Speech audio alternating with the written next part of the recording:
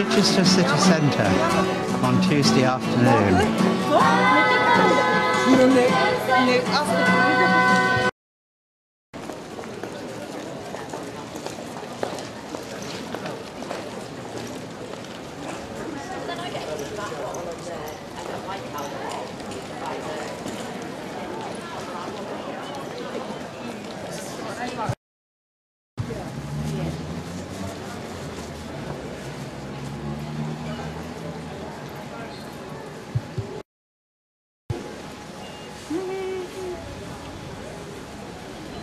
Outside Waterstone's bookshop.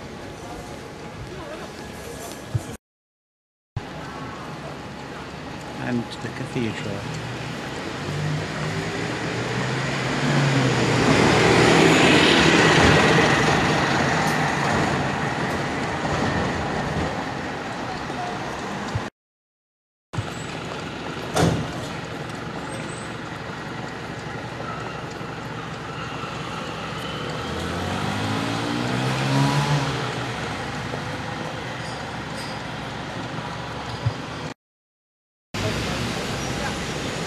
I'm looking at the cathedral again from a nice spot underneath the trees.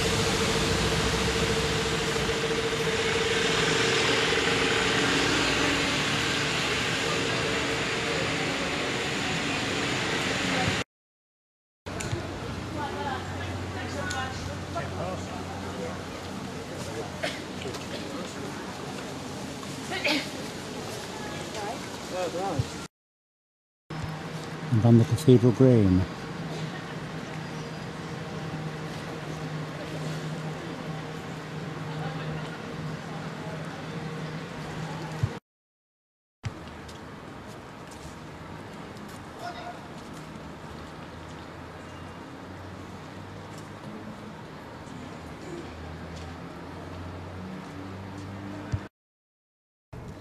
And looking around in the cloisters.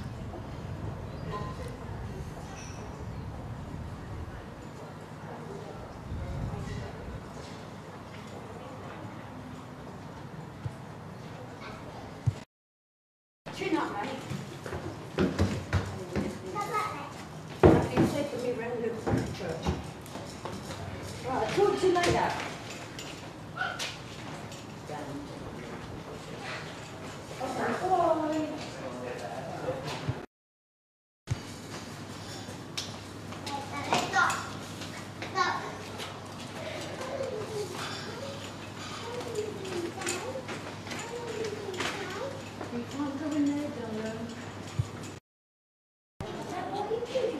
A few more than 3 kings here.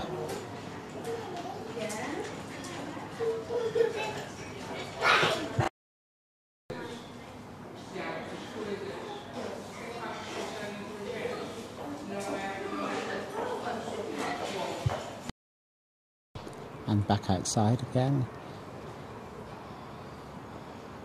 An entrance here from the cloisters.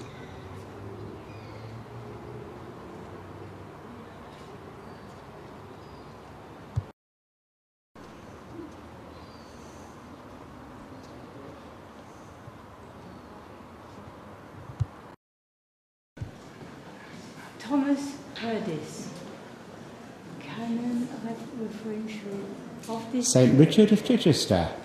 Well, there you go.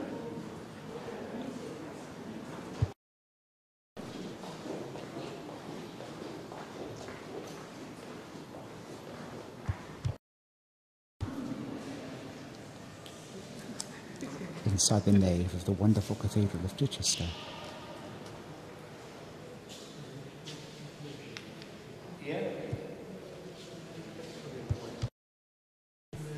And the baptistry.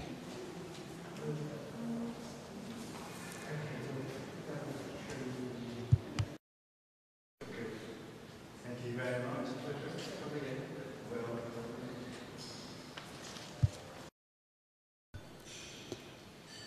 And this wonderful model in the Sailors' Chapel of the Sussex.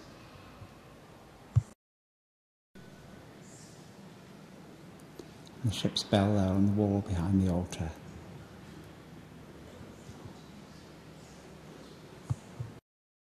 The Chapel of St Thomas and St Edmund.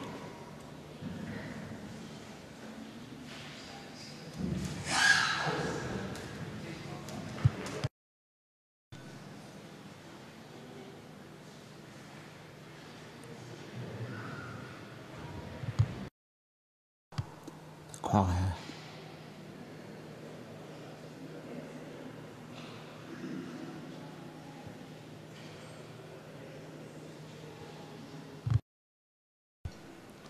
The organ case.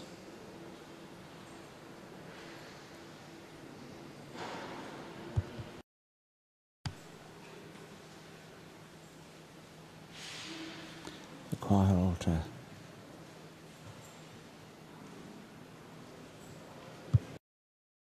And turning around, looking west.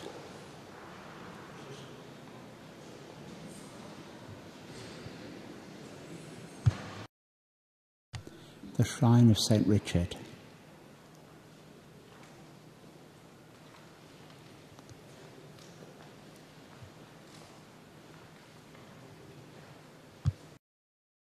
And the wonderful Lady Chapel.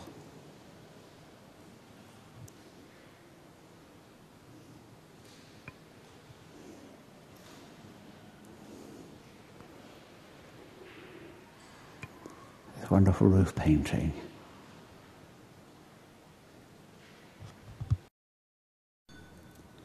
The altar of the Lady Chapel, the great brass lectern, and looking down to Roman mosaic floor.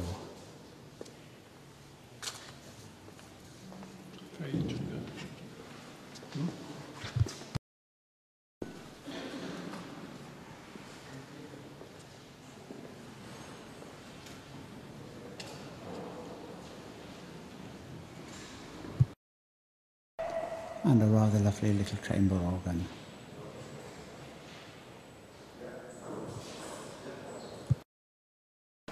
St Richard's Walk. What a wonderful view. Looking up there at the cathedral tower.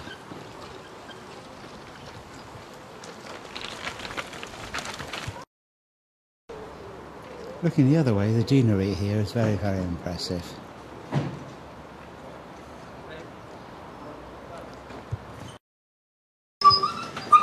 Having a cup of tea in the cloisters.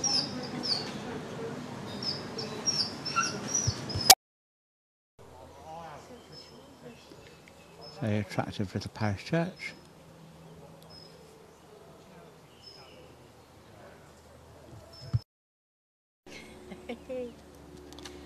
And a nice place to sit, very quiet for a little while. Nishka's been chasing the ducks down at the duck pond. This beautiful medieval church interior.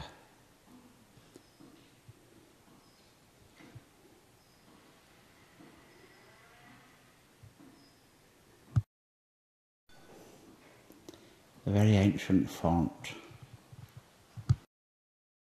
Gorgeous baptistry window.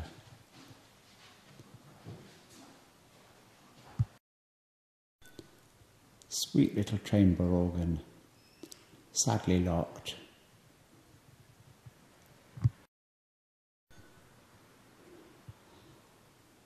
And a wonderful altar.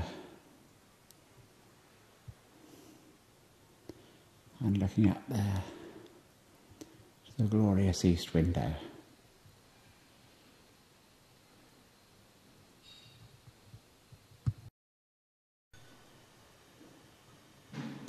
And looking westward, you can see the ringing gallery.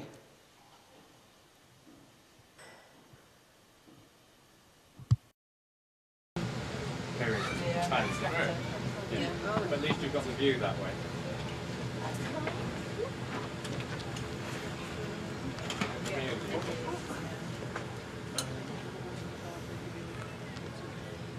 Do you have any Bosham. This road is covered by the water at high tide, so I think we've got about 3 hours.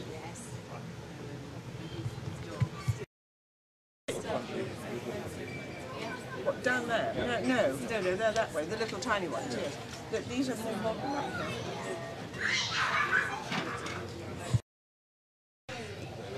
I do like the no through road sign there on the edge of the marsh.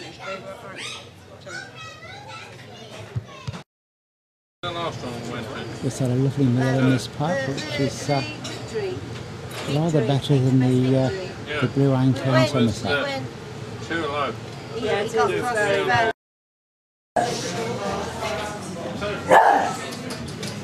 You should be making your presence felt. And this is the pub where we've just eaten.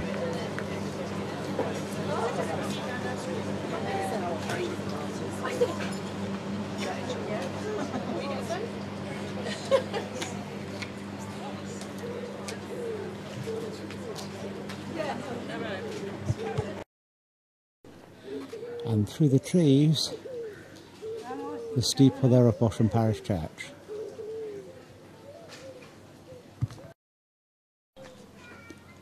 Dedicated to the Holy and Blessed Trinity.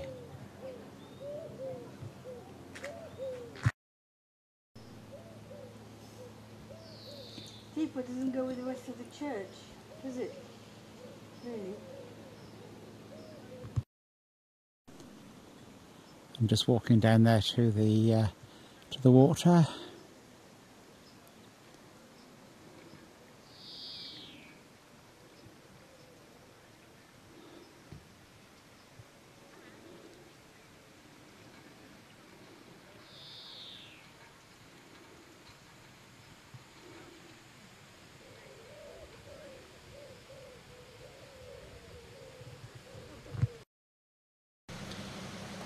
A rather impressive headquarters of Bosham Sailing Club.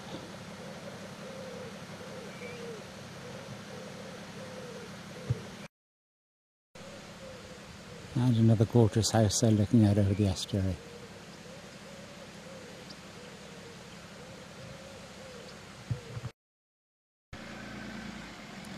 And looking back at the church from the other side. Catherine sitting outside with the dogs.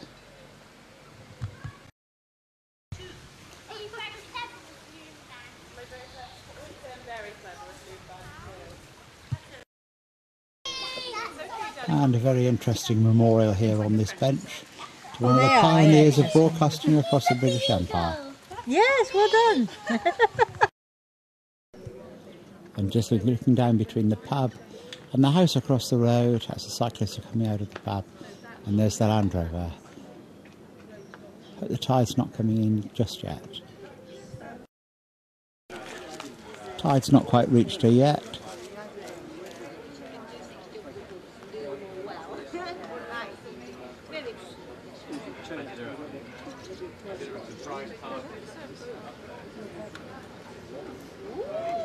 Looking round there, this is the old Shore Road, and signs every few yards warning you that it gets covered by the tide.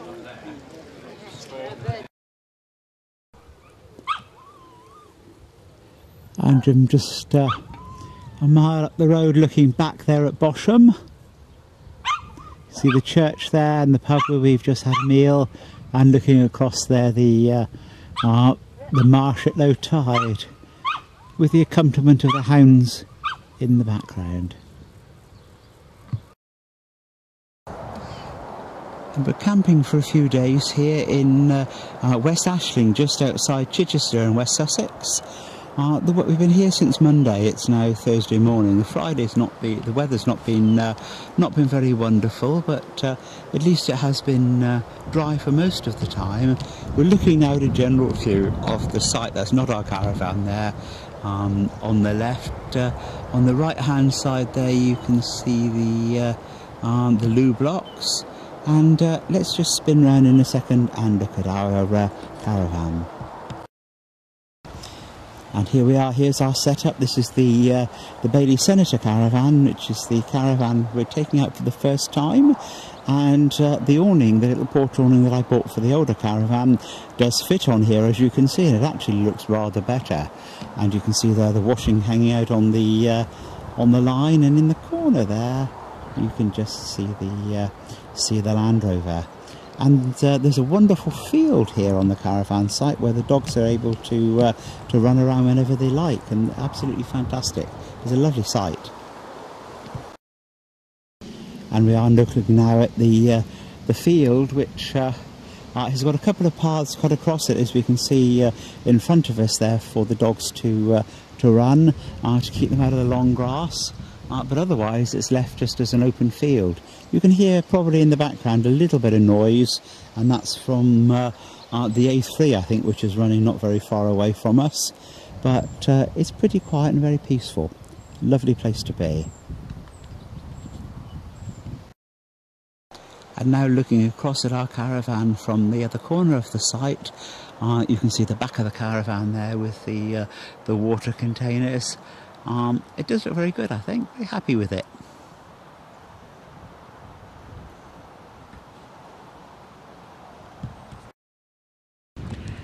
This afternoon we've come to Arundel and looked around the Roman Catholic Cathedral. This beautiful building.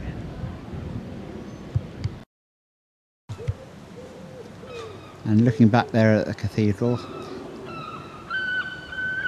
difficult to get it all into one shot, but it is the most wonderful building.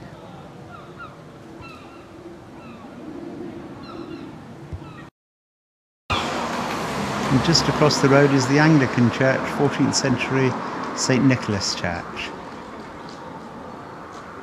up against the walls of Arundel Priory. Fine, don't worry.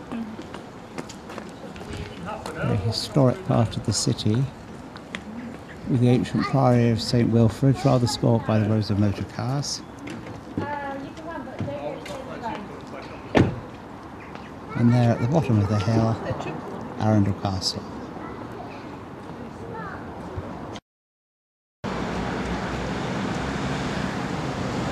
And despite the modern road signs there and the traffic, there's a wonderful medieval castle.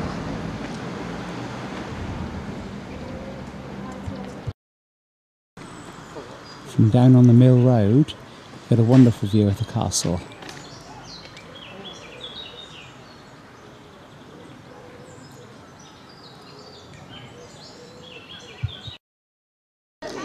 And here the main entrance, with crowds of students milling around outside, but unfortunately it closed half an hour ago at 4 o'clock.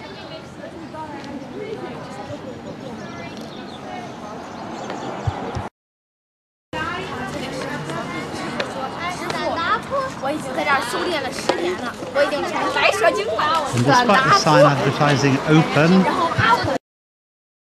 sadly met by this.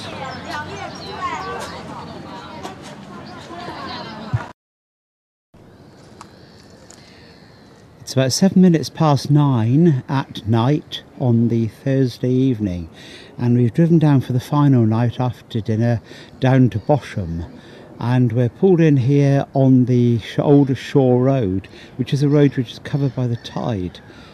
We saw a few photographs of it taken last night. We've come down because it's about sunset, and I'm just going to pan around very gently, and we can see here the beginning of the marshland. And some lovely houses there, and you can see there all of this land which is actually covered by the sea, and is going to be covered by the sea in a very, very short time.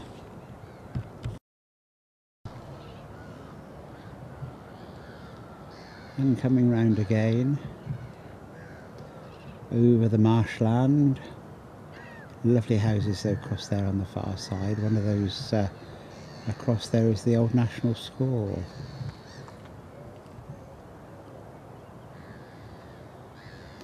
Now we're looking down towards the sea, and right in front of us is a causeway.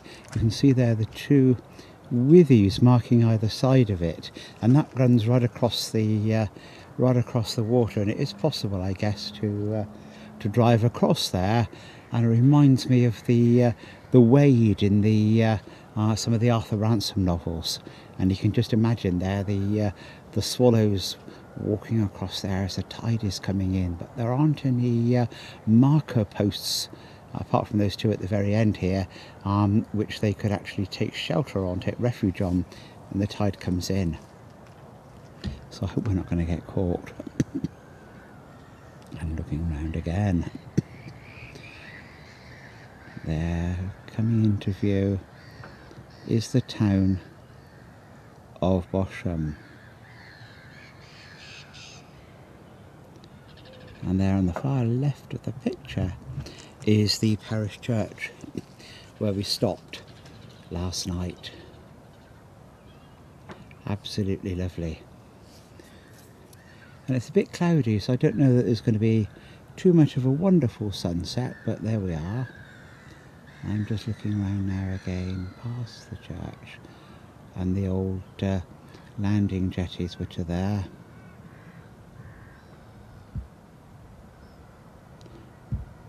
Don't know how stable and safe they are these days to use.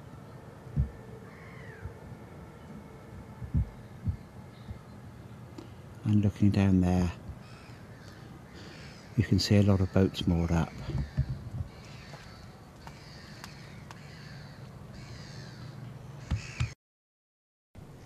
And coming out here into the middle of the path, the causeway across the river, there's a little bridge here in the middle that I'm standing on, and the water underneath there is about 2 or 3 inches deep and perhaps 3 foot wide. Very, very little trickle of water running down through, right down through the centre of these marshlands. It looks quite muddy. I'm not going to go out there and try actually see how muddy it is, but you can look back there and you can see the Land Rover pulled up there at the end. And some absolutely gorgeous cottages there, right down on the edge of the water, and you can see here the edge of that causeway which comes out, and I wouldn't like to walk along it. It doesn't look very safe anymore. And coming round again, very gently. See the mud there, the wide expanses of the mud. And looking down towards the harbour, and you can see there the ships all aground at the moment, which will be afloat in 3 or 4 hours time at high tide. I don't think I'm going to come down here at 1 o'clock in the morning to see the high tide. Pity, I'd like to have.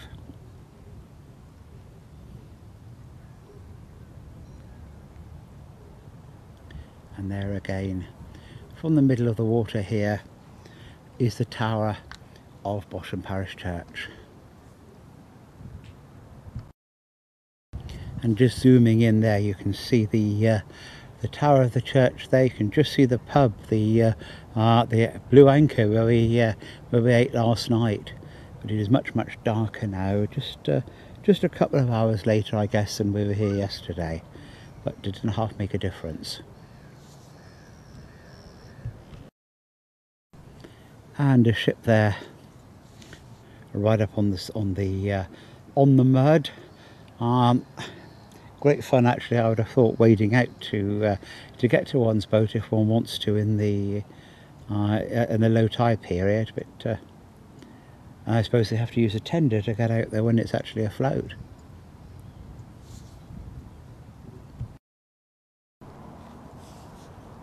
Nice row of cottages right at the end of the causeway here.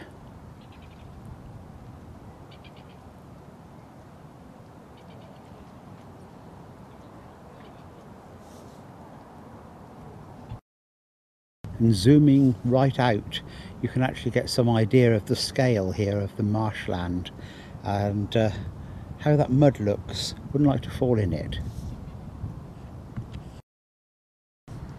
Although perhaps it's not quite as bad as at Westham or at Burnham.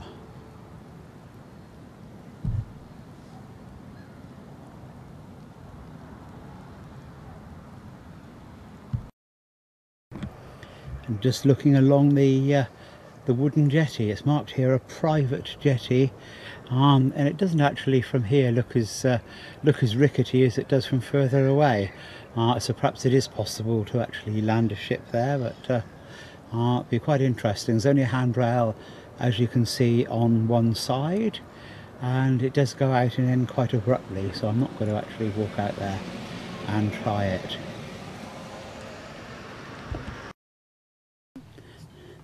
And now as the night starts to draw in, and Catherine's been walking the dogs and coming back towards the Land Rover.